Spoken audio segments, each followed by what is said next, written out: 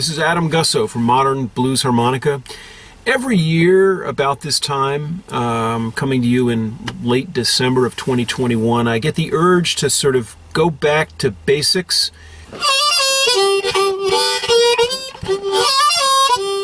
and come up with a new way of teaching raw beginners like you. And I'm reaching out to you, somebody maybe who got a harmonica for Christmas, who decided 2022 is going to be the year they're going to learn.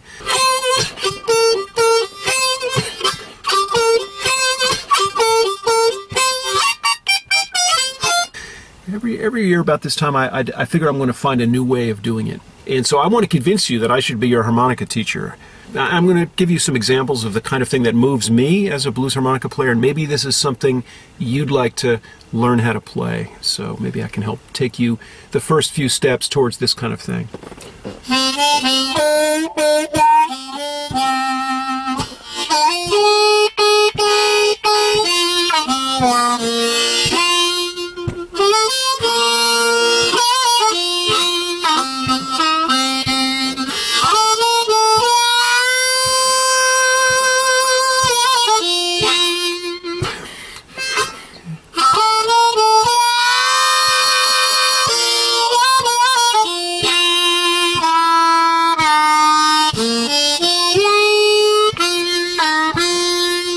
Maybe that's the kind of thing that makes you want to play blues harmonica. How about this?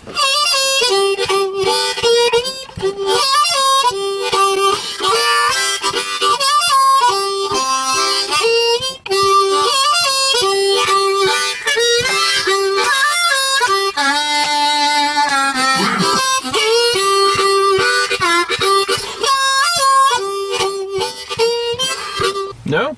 That kind of thing? What about this? This was the song that got me going. I'm 63 years old. This got me going back when I was 16, when I first picked up a Hohner Marine Band harmonica. James Cotton. This is a song called Creeper Creeps Again. Let me see if I can do the first part of this. And do I sound like I'm talking more quickly now than I was at the beginning? That's what blues harmonica playing does to you. It pulls the passion out. Here we go. Let's see if we can do this. Gotta practice.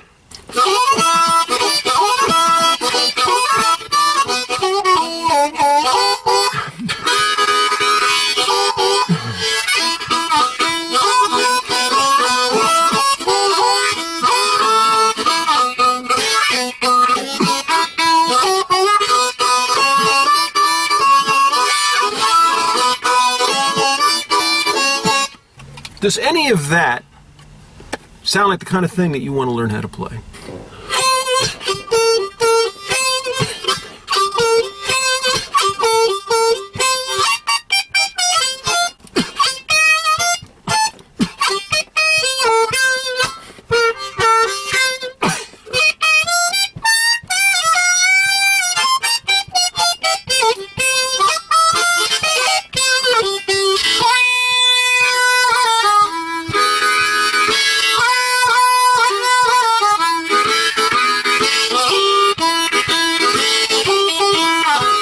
What most beginners want to know is how long is it going to take me to get from like know nothing about the harmonica to actually being able to make some bluesy sounds.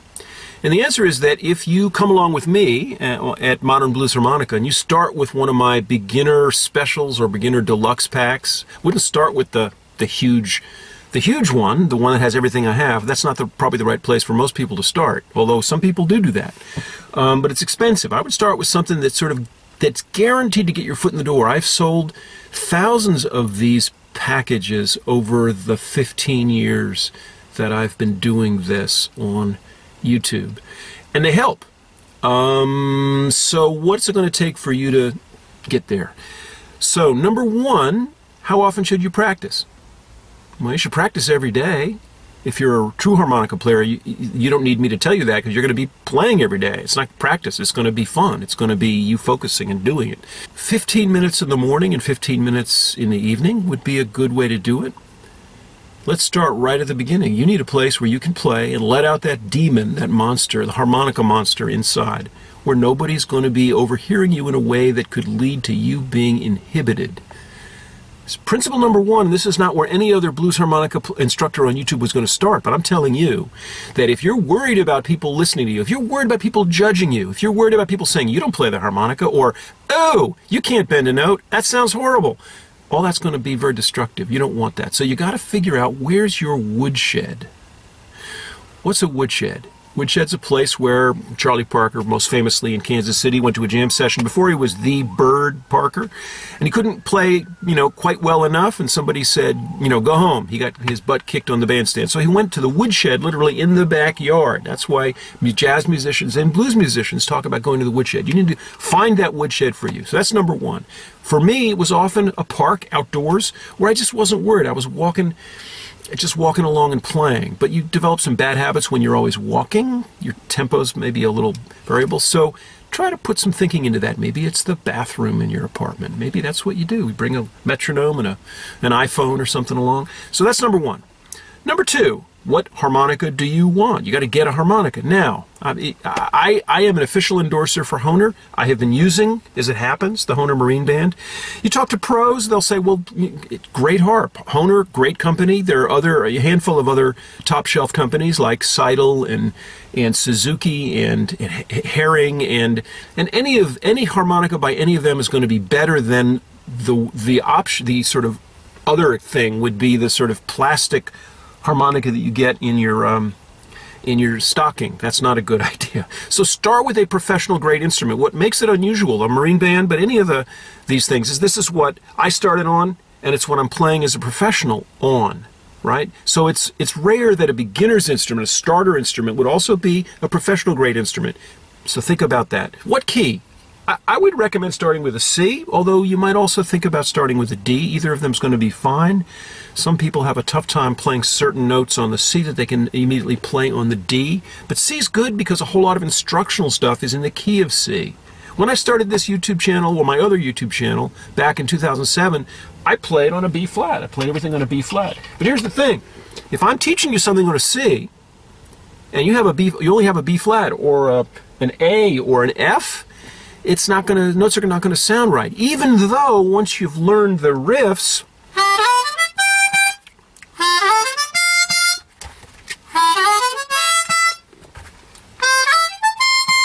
the relative pitches are exactly the same. In other words, you can translate a riff. That's what makes harmonica great.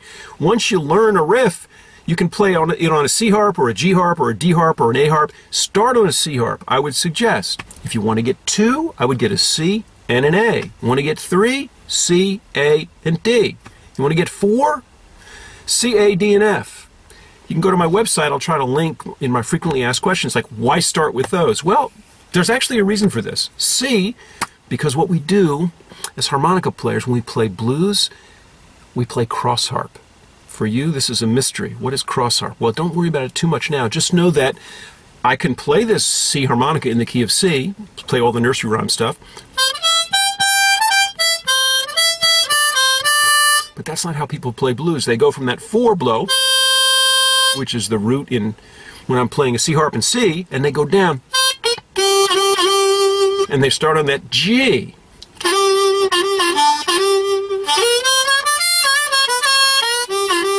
That's how they play blues. They go what's called cross harp, and they play the harp in a slightly different key. It's a related key to the key of C. It's the key of G. It's the dominant of the key of C. Don't worry about dominant music. Don't worry about this stuff. So, key of C harp. Okay. You got your woodshed, so you're going to practice. You got the harmonica. How do you hold the harmonica? The truth is, it doesn't matter a whole lot when you're first starting, but pretty quickly it becomes important. When I say it doesn't matter if you want to hold it like this, if you want to hold it like this, I hold it in my left hand, and I'm a lefty. Righties hold it in their left hand. People who hold it in the other hand, their right hand, sometimes they turn it upside down. Don't ask me why they do that. Okay? Well, there is actually a reason, because they want the number 1. Take a look at your harp. Get a harp.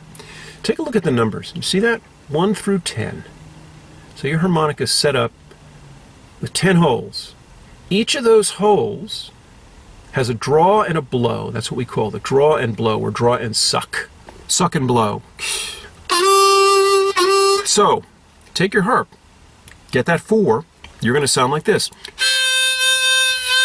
I'm going to sound like this. So right away, you confront the mysteries of embouchure. By the way, who am I? Adam Gussow, you can Google me, that's fine. I've been doing this thing on YouTube longer than anybody else in the business, except for Ronnie Shellist and John Gindick, who are both here a little before me. I was here in February of 2007. I've been doing this for a long time, teaching on YouTube, but I've been playing for a long time. For many years, I played with as part of a duo called Satan and Adam. Maybe you saw the Netflix documentary, Satan and Adam. You can go to Amazon, stream it if you want. I joke that Robert Johnson said, Robert Johnson sold his soul to the devil. I played with the devil for 30 years. No, I played with a man named Sterling McGee.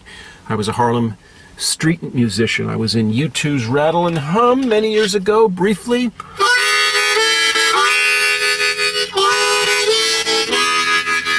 That's who I am. I'm a harp guy. So how to hold the harp? Now, number one, by the way, the hand motions, which I'm making, are not how I get those funny bluesy sounds. What are those? Well, we're getting ahead of the story, but maybe I'll tease you in a little bit by, those are what we call bends. And those are the key to blues harmonica. There's a number of keys, including having a good embouchure, including having a good chord sound, having a big open sound, having vibrato.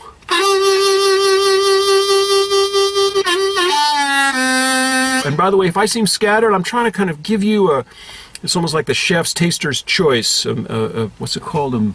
Something la bouche. I'm trying to give you a little playful sort of sense of what's out there, a sampler from the blues harmonica teacher of where you might go and what some of the things that you'll be thinking about and focusing on are. Again, I've got lots of other videos. This one's it's a little bit different. I want to kind of pull you in to my world and my way of thinking. Blues harmonica players are a little different, just the way trombonists are a little different. So what I'm doing is I'm finding pitches. This is what blues does. It finds pitches between major and minor. It finds ways of flatting notes in certain ways that also it uses to sort of vocalize. Like, ow!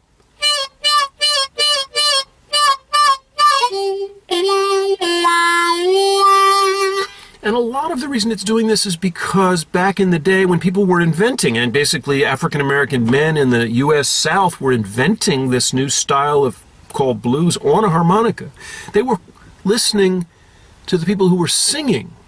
And they said, if I play this, if I shift down from C to G and make that the note that I'm starting and coming back to. Whoa! That's somebody singing that. Not a very good singer, but I can hear the pitches the singers are doing, and that's all. It's recapitulating the way that those early blues harmonica players created the music.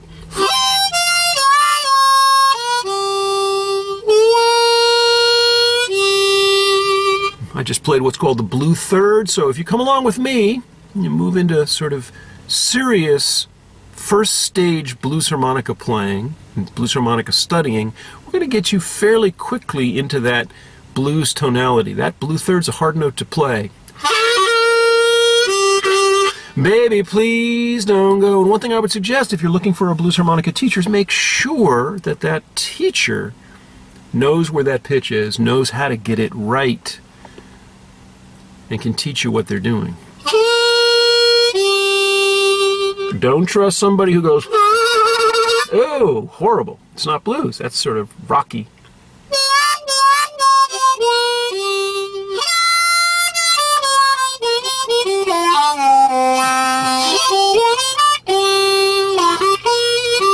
How to hold the harp. What am I doing here? I'm taking these two fingers.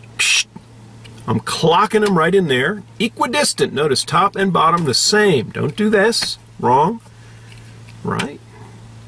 I'm going to put this finger down behind to make sure take a photo of yourself and do that. Down behind. Okay. What do I do with these other two fingers? Well, I can kind of curl them down. Doesn't really matter, but this is actually a stable platform right here. These three. All right. Now, what are you going to do with your lips?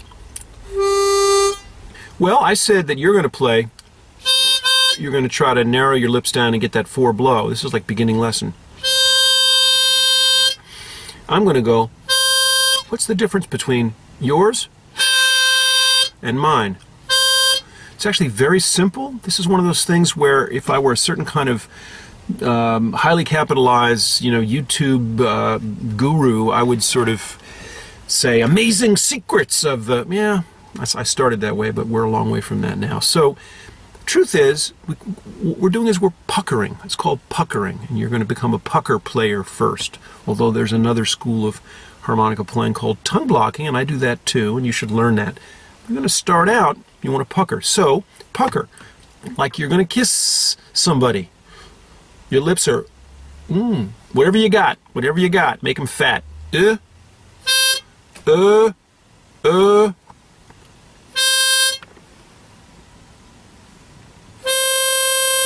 Right? You pucker them, and then you put the hole, you put your lips, the inner part of your pucker should be about as wide as that hole, that 4 hole, right? And then if you do that, it's perfect. Push the harp towards you. So that's where you start. And I'm going to tell you what you should be doing. Forget about all the blue stuff right away. First thing you need to do, and then I think I'm going to just end this and tell you to look at links in the video description. But what you need to do is you need to get this harp, and you need to simply go make a major scale going up from 4 blow to 8 blow. That's a challenge. It's a challenge because, well, you go 4 blow to 4 draw. Now, for a brand new newbie, just that's hard. You got to make it so it's easy, which means you have to work really hard on getting that embouchure correct. Then you move over 1, and when you're a beginner, when you're a newbie, just moving the right amount to 5 is incredibly hard. I'd suggest you start with just that. Go up and then go down. 4 blow, 4 draw, move over. 5 blow, 5 draw. 5 blow, move over. 4 draw, 4 blow. That basic creation of sort of, you're putting software in there, but really you want to kind of hardwire so that stuff like that becomes much easier. It's very hard when you start. And it's going to sound, for most people, most newbies, I like that term, I made it up today, so you always come up with something new. Most newbies sound more like that. They don't even know how far to move over. There's not one note, it's more like a double stop, a couple of notes.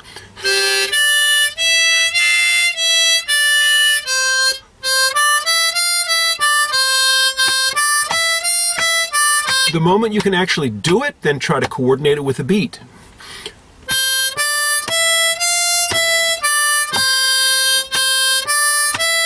And what I notice right away is the question that I get from time to time, should I be breathing all through my mouth, or is it okay if I breathe a little bit through my nose? Now the answer to that is 90 to 95% of the air should be going through your mouth, because if it's not going through your mouth, it's not producing sound on the harmonica. So why would you let 5 to 10% of the air go through your nose?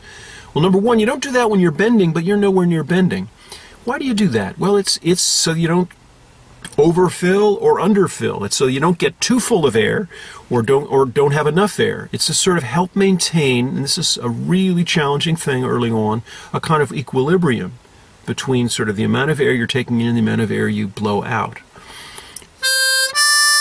So how would you know if you're blowing in or drawing in through your nose or not? Well, you'd hold your nose. Then no air is going through.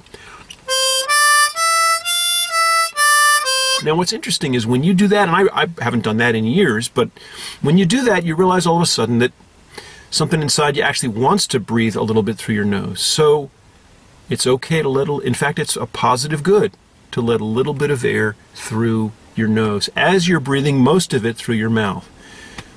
Is that okay? I think that's sort of the first lesson here. This is different than things have been in the past.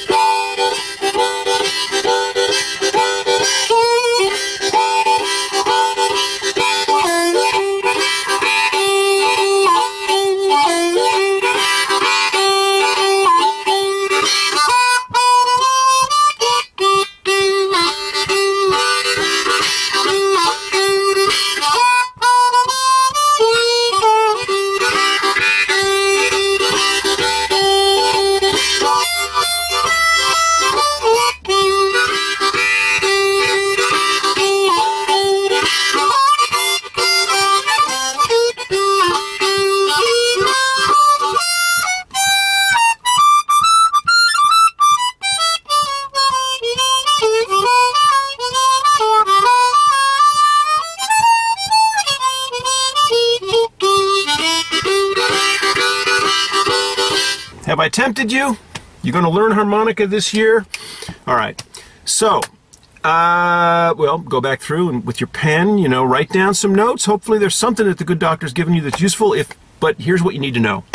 I've got probably 900 videos on YouTube on this channel, which is my newer channel from 2015 on, my legacy channel, which is where I started this whole thing. Go back to Modern Blues Harmonica, that channel, 2007. I'm a legend. They tell me. I don't know, legend usually means you're about to die, but I ain't about to die. I'm still trying to get it right. God, it's hot in this car. Coming to you from Oxford, Mississippi. Merry Christmas, Happy New Year. Yes, you may say Merry Christmas on this channel. I'm a half Jew, and you can say Happy Hanukkah too. I'm an equal opportunity non-believer, but I'm also a New Ager, Course in Miracles. Brothers and sisters, okay. So you've decided that I'm a kook. You want to move on. There are lots of other great harmonica teachers and players. My friend Jason Ritchie, my friend Ronnie Shellist, Liam Ward, Tomlin Leckie. Even John Gindick is out there. So everybody has a channel these days. Jake knows harmonica. You can go anywhere you want, but I'm telling you, what's the you want to stick with this guy. This guy knows how to win for you, okay? Check out the links in the extended video description. I always forget because I'm not a true, not a corporatized YouTuber. Subscribe, and then when something new comes out, but I always forget to say that. Okay, we're done. See you down the road. Bye-bye. Bye-bye-bye.